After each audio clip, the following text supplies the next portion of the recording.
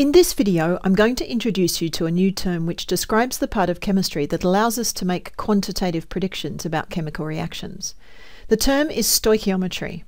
It was coined in the late 18th century by a German chemist called Jeremias Richter, who, about a decade before Dalton published his theory of atoms, did some significant work on how chemicals react in fixed proportions. He took the Greek word for element and the English suffix metry, meaning measurement, to give stoichiometry, and called it the art of chemical measurement. So stoichiometry is the calculation of quantities in chemical reactions. For instance, if I take a hypothetical reaction like this, A reacting with B to give C, stoichiometry lets us ask, I have 5 grams of A, how much B do I need to react with it, and how much C is going to be produced? Before we get into how this is done, I have to remind you that all of this is based on the law of conservation of mass, that matter cannot be created or destroyed. In a chemical reaction, we cannot create or destroy atoms, we can only rearrange them. So whatever atoms you start off with, you must end up with exactly those atoms, no more and no less. This is the idea that lies behind the balancing of equations. Whatever number and type of atoms are on the reactant side, that's the exact number and type of atoms that must be on the product side. So here, for instance, you can see that we need to balance this equation because it looks like one of the 2 chlorine atoms on the left vanishes during the reaction. What that actually means is that it's impossible for 1 sodium atom and 1 chlorine molecule to give exactly 1 unit of sodium chloride. Instead, by balancing the equation like this, we find that what actually happens is that 2 sodium atoms react with 1 chlorine molecule to give exactly 2 units of sodium chloride. Now, in its simplest form, this equation means exactly what I just said. 2 sodium atoms react with 1 diatomic chlorine molecule to give 2 units of sodium chloride. But there's no reason that we can't scale it up. We could double it. 4 sodiums would react with 2 chlorine molecules to give 4 units of sodium chloride. Or 100 atoms of sodium could react with 50 chlorine molecules to give 100 units of NaCl. Or, to go to real-life quantities, 2 moles of sodium atoms could react with 1 mole of chlorine molecules to give 2 moles of sodium chloride. The big numbers in the balanced equations are called stoichiometric coefficients, like the coefficients in algebra, and they have the same function. They tell you how many you have of the thing that follows. More specifically, the stoichiometric coefficients tell us in what ratio these chemicals react and are produced. But, and this is important, the ratio relates to numbers of atoms or molecules, or to moles of atoms or molecules, if we go large scale. It does not relate to mass. Let me illustrate. Let's assume that we have 2 moles of sodium and 1 mole of chlorine gas, and we react them together and they produce 2 moles of sodium chloride. How much would each of those quantities weigh? Well, if we check the periodic table, you'll see that sodium has a molar mass of 23 grams per mole, so 2 moles of that would weigh 46 grams. Atomic chlorine has a molar mass of 35 grams per mole, but chlorine is diatomic, so the molar mass of chlorine gas is 70 grams per mole. And if we have 1 mole of that, it'll weigh 70 grams. For the product, the molar mass of sodium chloride is 58 grams per mole, and we produce 2 moles of it, so the mass produced is 116 grams. Alright, firstly, let's check that we haven't broken the law of conservation of mass. You can see that we have 116 grams of reactants in total, which equals the mass of the product, so that's okay. But now, compare the masses to the stoichiometric coefficients. The chemical equation shows a 1-to-1 ratio between the sodium and the sodium chloride, meaning for every 2 sodium atoms, 2 units of sodium chloride are produced. But look at the masses. We used 46 grams of sodium and produced 116 grams of sodium chloride. This clearly doesn't obey the ratio, and the reason is that different atoms weigh different amounts.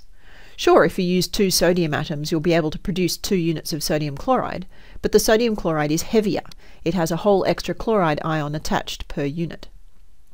So remember, the ratio of the stoichiometric coefficients represents the mole or molecule ratio, not the mass ratio. So for the remainder of this video, we'll practice working with the mole ratios in chemical equations. So here are 2 problems. If you're feeling confident, pause the video now and try to solve them for yourself before I go through them. Okay, let's try the first one. So we have nitrogen gas reacts with hydrogen gas to produce ammonia gas. How many moles of hydrogen would be required to completely react with 3.2 moles of nitrogen? So the first step is to write out and balance the equation. Without the stoichiometric coefficients from the balanced equation, you can't do any stoichiometry. This also means you need to take care to get your chemical formulae right, because it's impossible to balance the equation if the formulae are wrong. So here we have nitrogen and hydrogen, both diatomic, giving ammonia, NH3, and we can balance it like this. Next, I'm going to highlight the information that I'm given in the question. What we know is that there are 3.2 moles of nitrogen, and what we want to work out is how many moles of hydrogen are needed to react with it. So to work this out, we need to look at the ratio from the equation. We can see that for every 1 mole of nitrogen, we need 3 moles of hydrogen. So the mole ratio is 1 to 3. So however much nitrogen we have, we need 3 times as much hydrogen. Here we have 3.2 moles of nitrogen. So we multiply that by 3 to give 9.6 moles of hydrogen. And that answers the question. 9.6 moles of hydrogen will react exactly with 3.2 moles of ammonia. Okay, next problem. We're still using the same chemical reactions, so no need to write out the reaction equation again. So what do we know? We're told that in a separate experiment, so we're starting from scratch but with the same chemicals, 4.5 moles of ammonia were produced. And we want to know how much nitrogen and hydrogen must have reacted. This looks like we're working backwards, but because it's all about ratios, it doesn't actually matter whether we're using reactants to find products or vice versa. So we look at the mole ratios again from the equation. It's 1 mole of nitrogen is to 3 moles of hydrogen is to 2 moles of ammonia. And the actual amount of ammonia that we have is 4.5 moles. So let's deal with the nitrogen first. The ratio is 1 part nitrogen to 2 parts ammonia. The 4.5 moles of ammonia that we actually have represents 2 parts. That's the 2 in the ratio. So to find out what 1 part is, we just divide 4.5 by 2. And that tells us that 2.25 moles of nitrogen were needed. Now for the hydrogen. The ratio here is slightly more complex, 3 hydrogen to 2 ammonia. But you can see that if the 4.5 moles of ammonia represents 2 parts, then we can divide by 2 to find out what 1 part is, and then multiply by 3 to find the 3 parts of hydrogen. And that tells us that 6.75 moles of hydrogen were needed. As a double check, you can see that there should be 3 times as much hydrogen as nitrogen, because the ratio of hydrogen to nitrogen is 3 to 1. And 2.25 times 3 does equal 6.75 moles, so we're good. Now let me highlight these last 2 points on my list of tips here. Always annotate your calculations. By this I mean write explicitly what it is that you're calculating in each step. In simple problems like this, it won't seem like it makes much difference. But as your stoichiometry calculations become longer and more complex, it becomes easier to make silly mistakes by accidentally mixing up values. Also, don't forget your units. Alright, let's try one last problem. Again, try pausing the video to give this a go before you watch me working it out. We're going to look at the reaction in which iron reacts with oxygen to give iron 3 oxide, which you're familiar with as rust. So first, let's write and balance the equation. And now, what do we know? We're told that we have 0.083 moles of iron.